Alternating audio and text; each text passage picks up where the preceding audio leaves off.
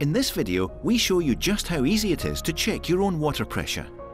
Get yourself a jug capable of holding 1 to 2 litres of water and place this under a tap. Now, using a stopwatch to time it, turn on the tap and let it run for 6 seconds and then turn it off.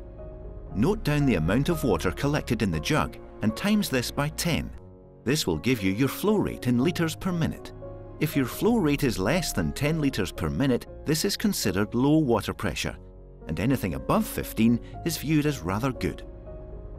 If your shower water pressure is too low, you could install a shower pump to improve the water flow.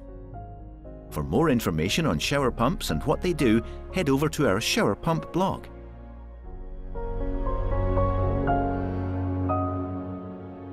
It's all about